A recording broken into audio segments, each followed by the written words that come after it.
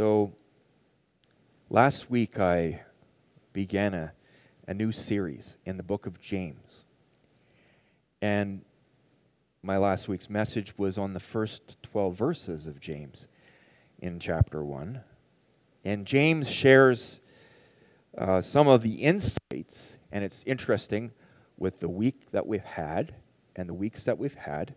He shares some insights and some thoughts into how God uses the trials and tribulations of various kinds that we go through in our lives to test our faith. And he does that to develop within us perseverance. And perseverance must finish its course so that the people of God can become like Jesus. And God's desire is that each one of us adopts the attitude of Christ. And that attitude doesn't come naturally to us. It's something that's forged sometimes through the crucible of adversity. And so the Bible says in James chapter 1, right off the start, count it all joy when you encounter trials of diverse kinds, of various kinds. Count it all joy. Well, that's easy for us to say right here, right? But when you go through it, it's not all that easy to count it all joy when things are going wrong. We know this. Well, we're going to continue from verse 12 and start into the next part of James chapter 1. See, the first part, James talks about trials and tribulations in a broad sense. The diversity of trials and tribulations that come into our lives. And now, in that, he wants to go deeper with this. There's a certain kind of trial and tribulation that comes to us, and that is temptation. Now, when you're tempted and when you go through things don't go right, or you see evil tempting you, or you're tried by evil circumstances. Maybe someone's trying to get you. They're not being very nice to you. A relative, a friend, someone is testing you, or you're tempted. Well, in the days of the writing of the book of James, there was a certain prevalent teaching amongst certain rabbis in that day that suggested within every person was a good tendency, and in Hebrew, Yetzer Hatab, that's what Yetzer Hatab, and there's also an evil tendency, Yetzer Hara. And because of these two different tendencies, they were arguing that since God created everything, then God must have created the Yetzer Hara, or the evil tendency in man, along with the good. And you kind of have that philosophy that's taught in Eastern religion as well. So it's a common thought, and it was something that was prevalent amongst certain rabbis in the first century. The problem with this, though, is that when people encounter difficulties or evil comes at them, or they're tempted to do evil, and that's a trial, they might just try thinking that maybe God is the author of that God is to blame for that. Inevitably, when you take that thought to its full course, that God is actually to blame for the sin in this world. In James chapter 1:13, the pivot of James's instruction to the saints shifts from general trials and temptations, or general trials and tests, I should say, and shifts to specific trials and tests in the form of temptations. And he speaks about the source of temptation. My message this morning is understanding the nature of temptation. You see, The fact is, trial and temptation are very similar in wording in the New Testament Greek. They're very closely associated.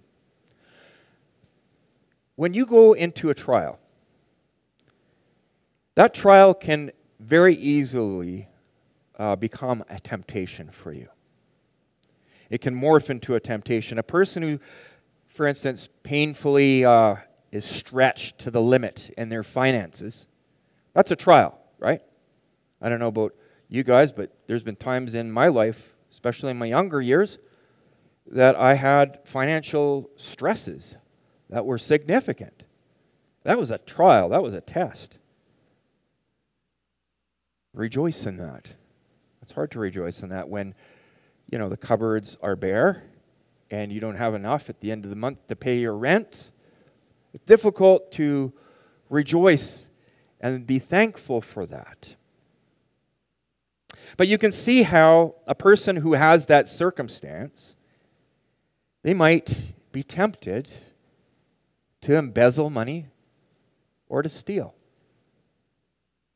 A person who finds themselves in humble circumstances materially might just be tempted to be jealous of the person who appears to be blessed with the perfect job, a nice car, and a nice home. Well, how about this? A person who is having difficulty with one particular brother or sister in Christ in a church who has hurt them might be tempted to neglect fellowship altogether and just back away. A person who feels frustrated with having their car break down might be tempted to vent their anger on a family member, maybe your spouse or your child, who was actually driving that car when it broke down, trying to figure out what they did wrong. There's a temptation to lose your temper. What did you do to that thing? Yelling at a family member or getting upset at someone who just happened to be in the driver's seat when the breakdown occurred. And maybe they were responsible for doing something wrong. I remember one time I was in my dad's pickup truck. He lent me his pickup truck, and it was a Standard. And I was going with my buddies fishing. So we went down to this lake, and the water level was fairly low in the lake, so we had to kind of drop over the edge to get the boat down to the water, because there was this edge all around the lake, and the boat launch was kind of meant for when the water was higher. So I dropped down over the edge of this lip there and dumped the boat back in there, and I was a rookie driver. I tried to get out of that place, and I burned his clutch so bad. Oh man, it was bad, right? I burned that clutch, and it shuddered and it shook when you tried to shift after that. My dad was so upset. I can't remember exactly how he put it, but I wasn't very popular for a little bit. But when you're in that situation and your dad, right, and your kid does something crazy or silly, or maybe something just happens. I don't know how I would have got out of that place. I probably would have feathered the clutch a little bit differently than what I did. But anyways, my dad would have had an extreme temptation to yell at me, and I think maybe he did. Okay? But he's human, right? Temptations come from trials, from adversity.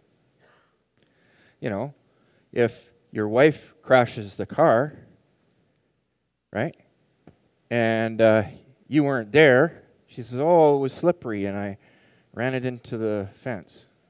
Okay, well, maybe you were going too fast around the corner. It's snowing outside. Come on, right?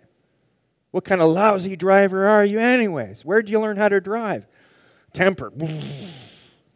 Well, if you have those kind of things happening often enough, you're going to have trouble in your marriage relationship, aren't you?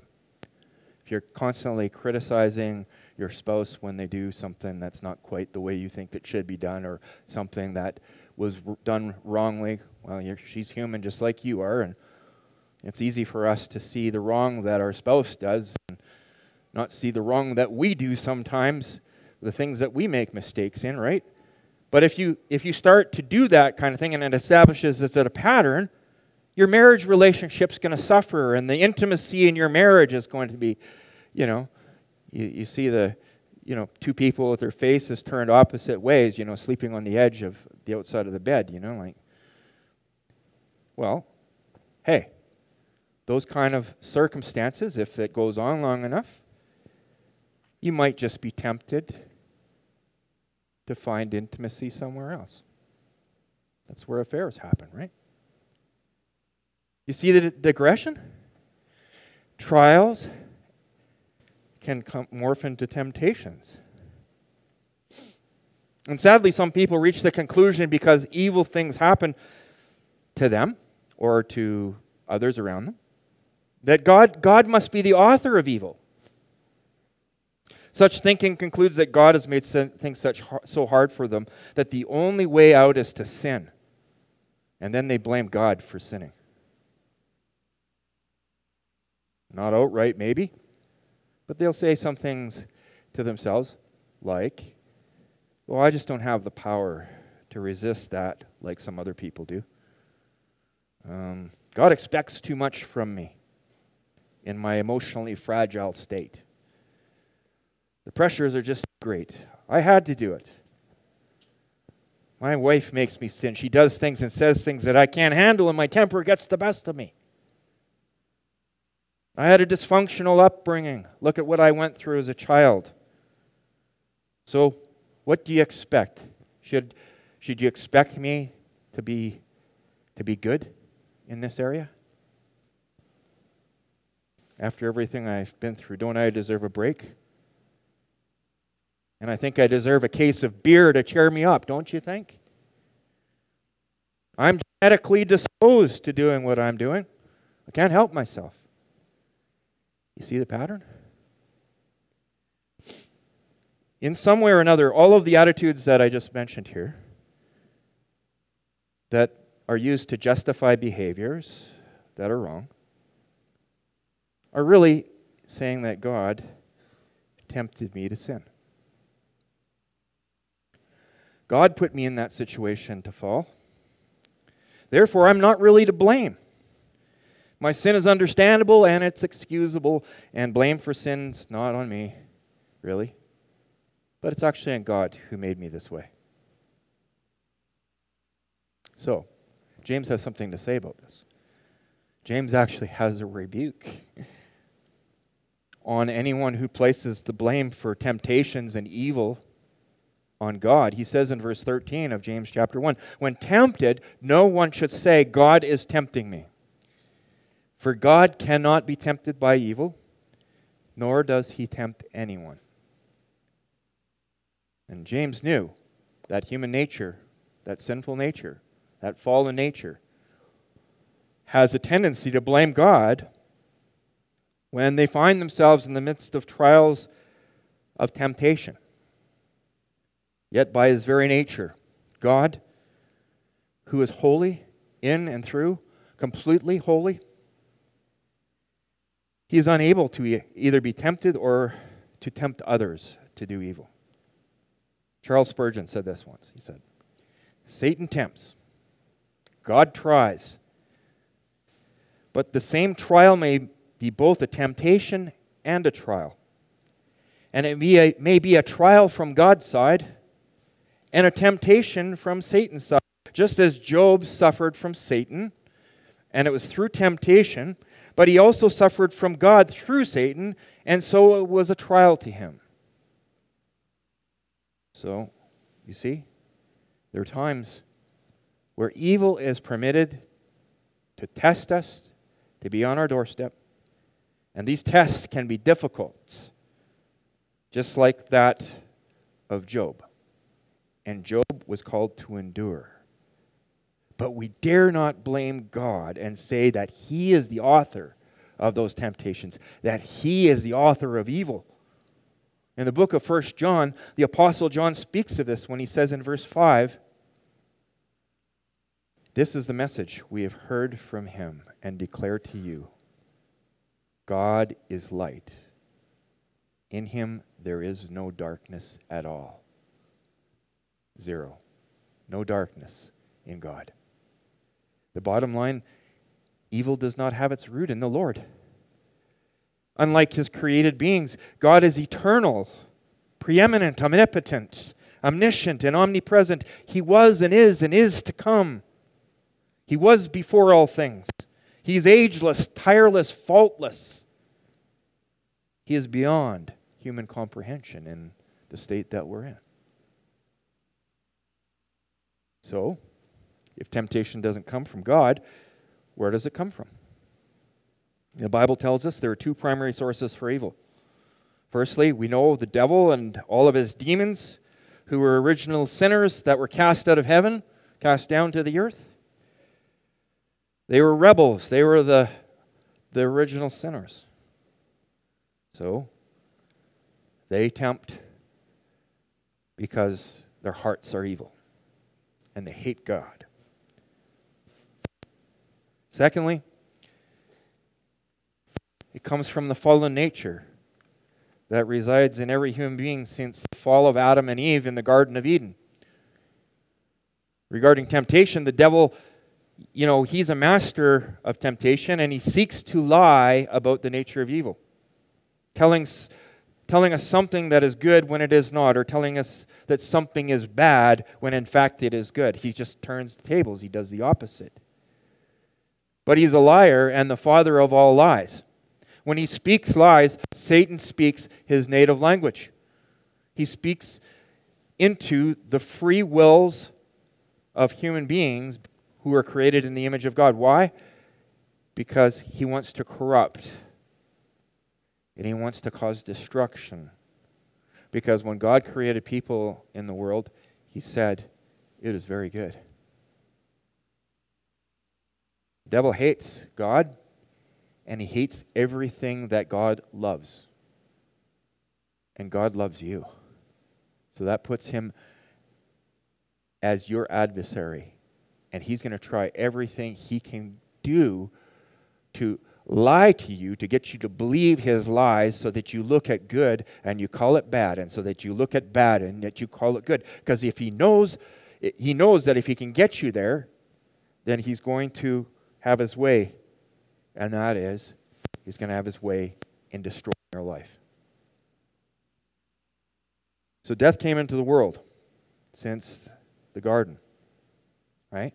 Well, when Eve was tricked to take a bite of the forbidden fruit, in Genesis 3, after Satan told Eve that she would not die if she ate the fruit, even though God said that she would,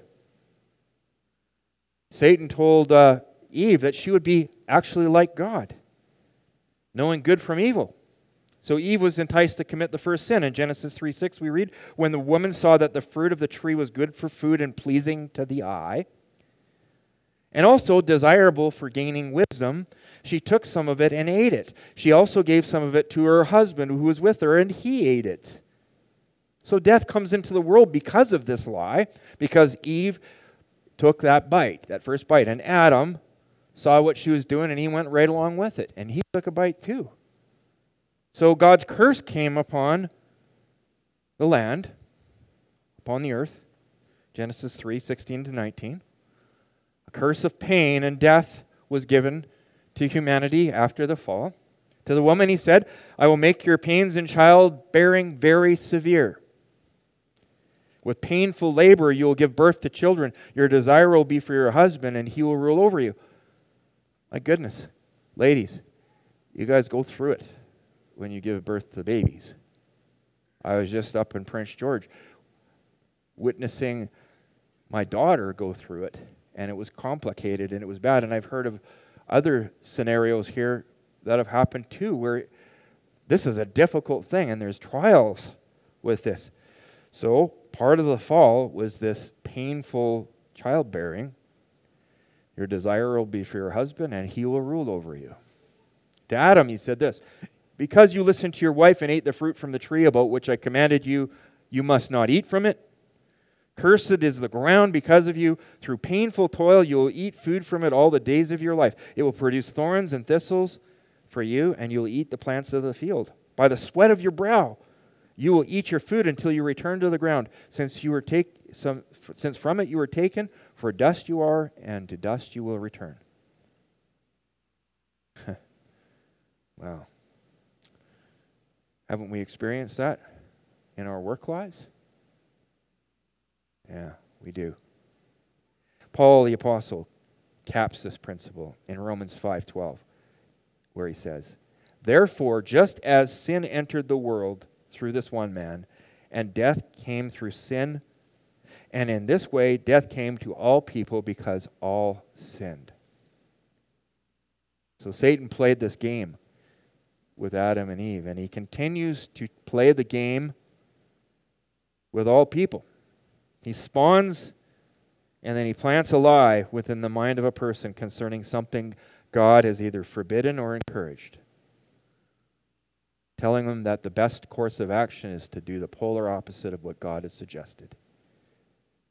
He always suggests that if we do opposite to what God tells us, somehow that's going to enrich our lives. But he is a liar. Saints of God, he's a liar. He knows that our rebellion will negatively affect our relationship with the Lord. Now, I know that we're believers here, and we're going to talk about that, okay? James focuses his attention on the evil desires that are latent within the sinful nature of every man and woman. Even though as a believer, you've come to newness, you've been given a new nature, you've been born again, there's still this nature that was passed on to you from Adam way back when. All of us have this.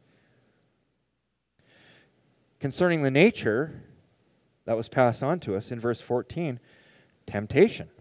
But each person is tempted, James says in verse 14, when they are dragged away by their own evil desire and enticed. And in verse 15 he says, then after the desire has conceived, it gives birth to sin, and sin, when it is full grown, gives birth to death. So the truth of the matter is that since Adam and Eve, no man or woman is exempt from being tempted to follow a desire for some wrong thing. And that includes Christians. Just because you become a Christian doesn't mean that you're going to somehow skirt temptation. I was talking to someone at Bible study this week, and we were talking a little bit about this, and it's kind of like, as Christians, you can't keep the crows from flying over your head, but you can certainly keep them from landing on your shoulder. You don't have to invite them and let them land there and perch, right? As human beings, you're going to be tempted. The Lord was tempted like we were, yet without sin. So, if a person deliberately dwells on, contemplates, and nourishes fulfilling an evil desire, that desire will grow in power until it becomes fully grown and monstrously strong. You guys are aware of this. You've lived this long.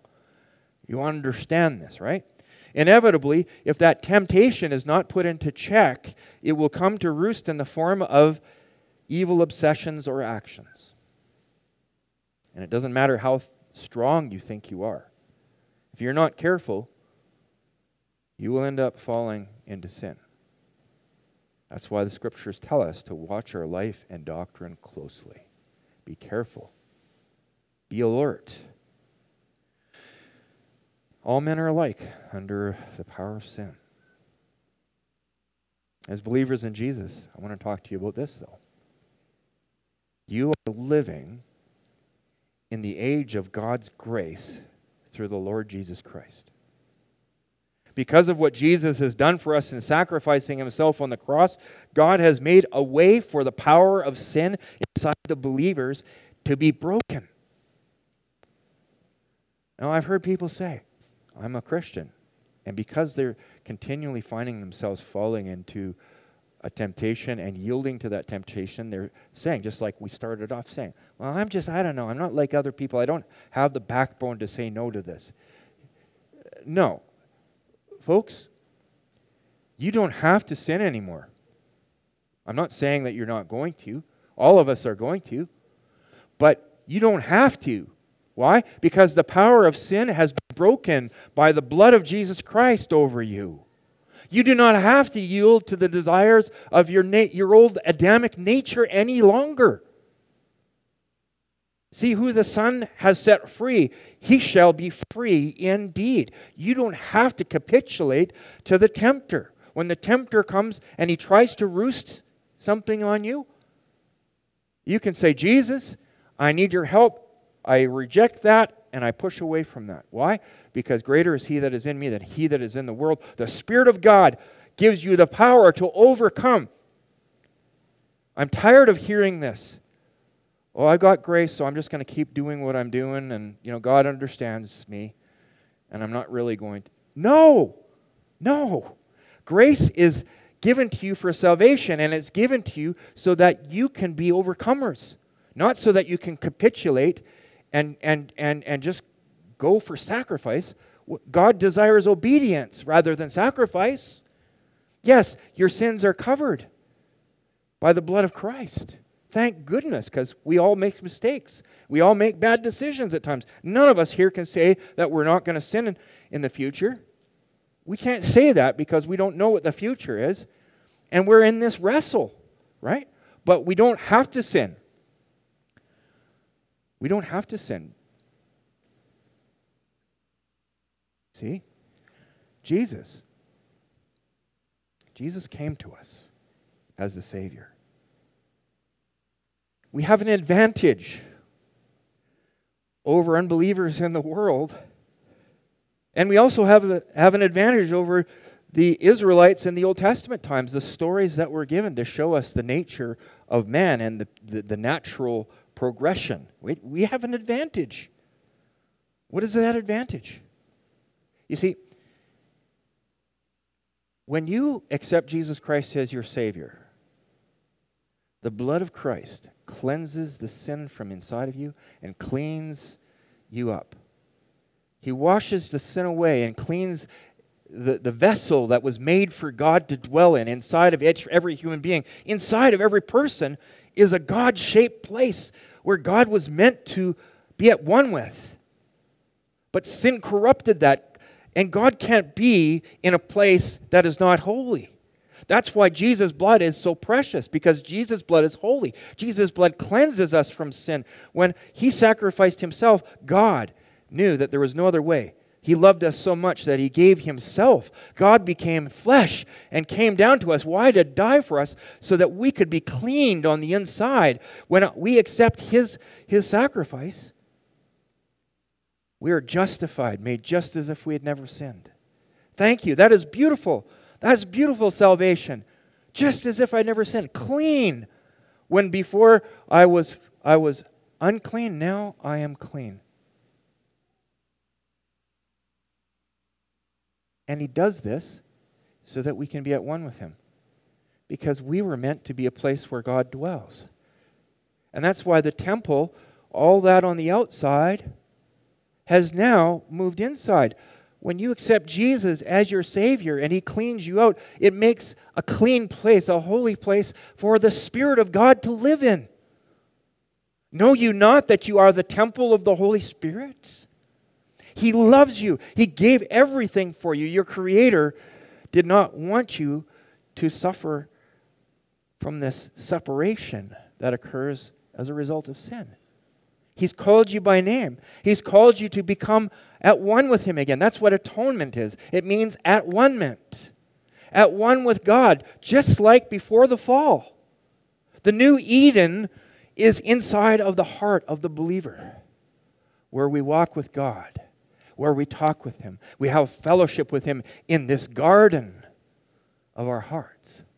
You see, the old Adam brought death. the new Adam, Jesus, brings life and peace. And that life and peace inside of us means that he gives us overcoming power to say no to where before we were slaves to sin, where we were driven along by our desires, and we just capitulated to those, and our minds were darkened and clouded. Now all of a sudden God has given us a spirit so we can say, Lord, you know in my flesh that I'm weak, and that I'm going to capitulate to this temptation if it's not for your grace. So God, I love you. I want to serve you. I don't want to be like that anymore. I want to live for you, wholeheartedly devoted to you. And we bow the knee of our hearts to the Lord, and the Spirit gives us power to be overcomers. God wants us to be overcomers. And not just to say that because we have a sinful nature, to admit defeat. I'm just the way I am. That's always the way I've been. I have all this background. I have all this stuff. God's like, you know what? There is nothing impossible for me. I can take your stuff and I can deliver you from that stuff. I can set you free so that you can be holy as I am holy. The Lord commands it. He says, be holy as I am holy. Thus says the Lord. Be holy as I am holy. Why? Did he say something to us that's unattainable? No, it's not unattainable, but it's not by works. It's not by our own scheme, I guess you could say, our own efforts that we're going to be holy. We're holy when we fall deeply in love with Jesus, and he becomes our everything. We love him so much that we want to please him, we want to serve him, and then it pours out so that we see others who are made in the image of God and how much he loves them, and our love for them is such that we don't want to do wrong to them because God has filled us with his love. And he's made us,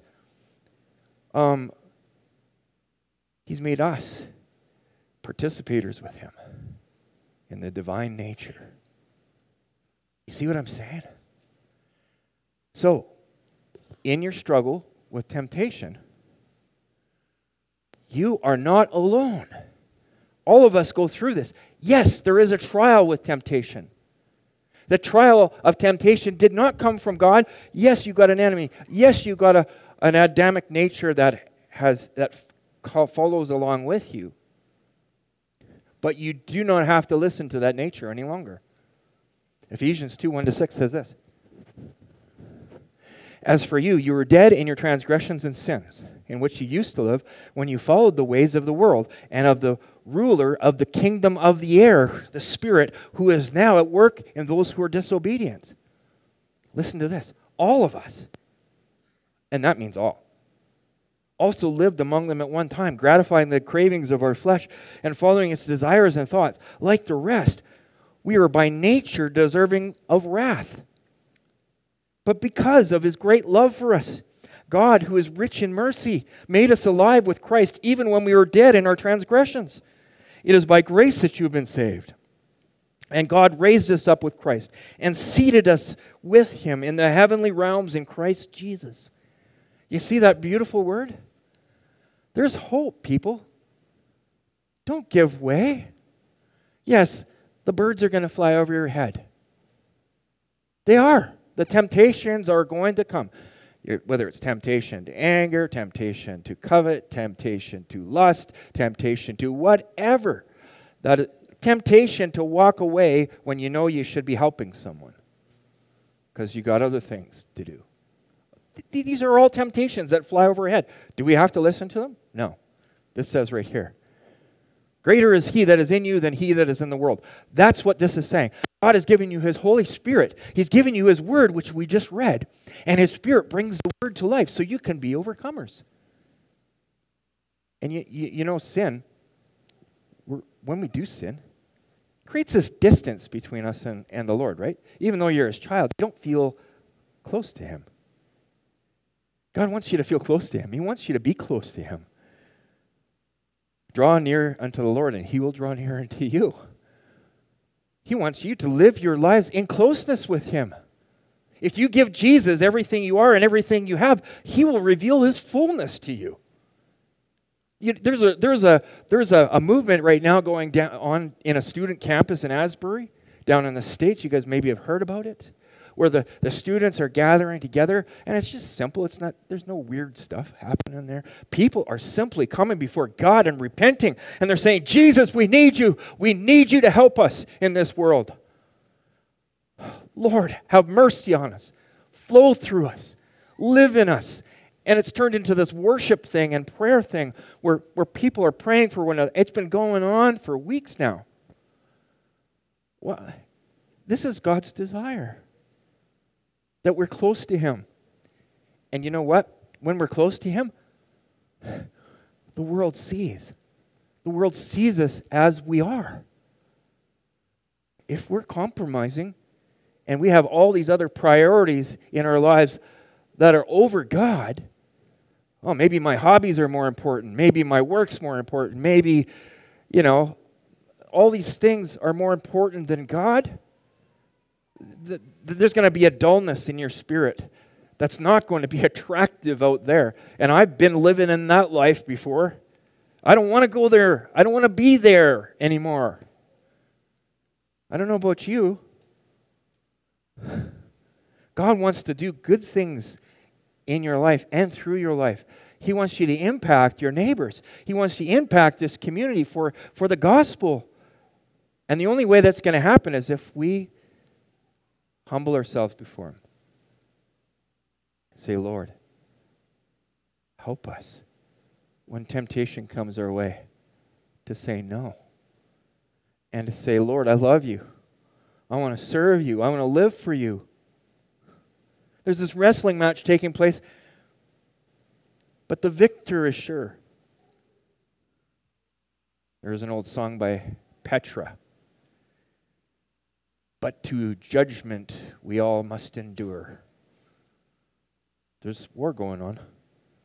There is war going on in the spiritual realm. But you've not been left alone. He's given you His full armor. The breastplate of righteousness. The shield of faith. The sword of the Spirit. The belt of truth. The feet prepared with the gospel of peace. Like the covering over the feet. All this armor. The helmet of salvation.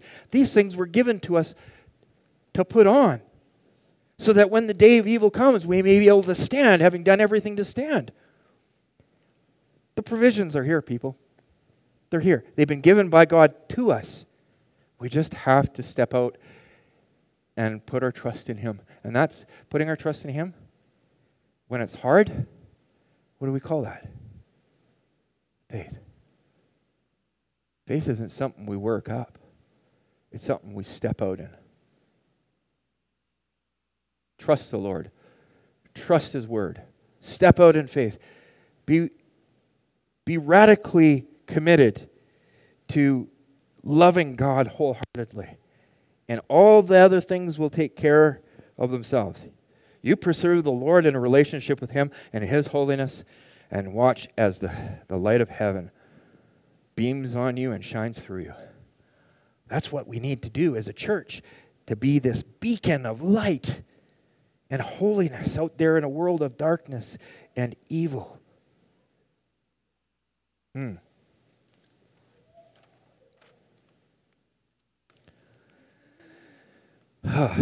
We need dependence on God, don't we, to do this. Can't work this up. You can't do it on your own. I can't just beat you on the head with a sermon and go, yeah, get out there and do the right things and don't do the wrong things. No, that's not going to work. That's not God's way. Paul said it this way. He says, he writes to the believers in the Ephesians church, in Ephesians 1:17-23, he says, I keep asking that the God of our Lord Jesus Christ, the glorious Father, may give you the spirit of wisdom and revelation so that, what? So that you may know Him better. I pray that the eyes of your heart may be enlightened in order that you know the hope to which He has called you, the riches of His glorious inheritance in His holy people. Are you listening to this?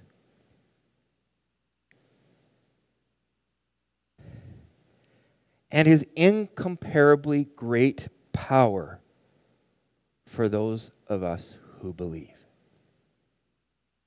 That power is the same as the mighty strength he exerted when he raised Christ from the dead and seated him at the right hand in the heavenly realms. I pray that the eyes of your heart may be enlightened in order to know the hope to which he has called you, the riches of his glorious inheritance in his holy people. It is like the power he exerted when he raised Christ from the dead and exerted him and seated him at the right hand in the heavenly realms, far above all rule and authority and power and dominion and every name that is invoked, not only in the present age, but also the age to come.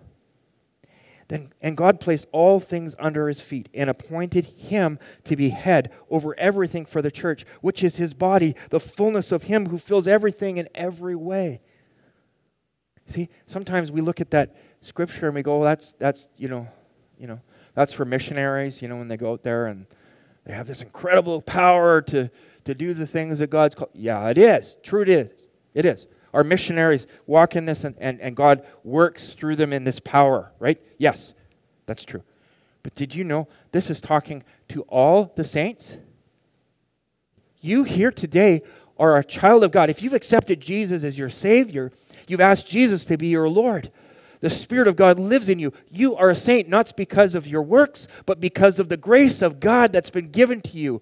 And because the grace of God has been given to you, the Spirit of God has been given to you to live in you and to live through you. And that's why you, as a little believer here in 100 Mile, just like me as a little pastor here in this obscure little place in 100 Mile, right?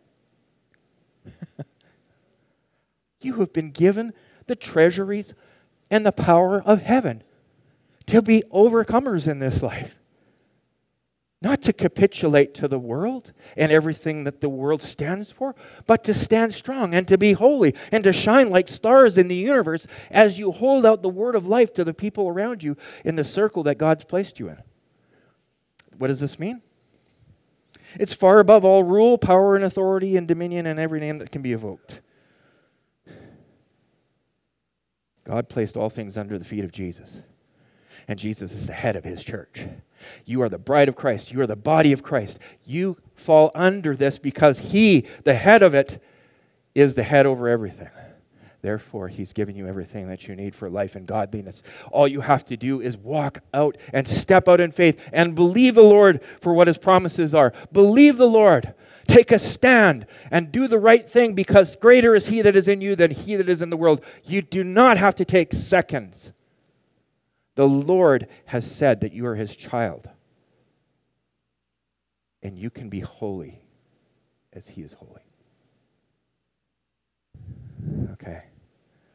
He's not abandoned us. And I'm going to end with this. James ties it up. Because there's a deception out there to say that it's too difficult. There's too much evil out there for you to overcome. You can't ever be what God's called you to be, so might as well not even try, just sort of float around. No. James says this, verse 16 of our text. Don't be deceived, my dear brothers and sisters. Notice how he calls them dear?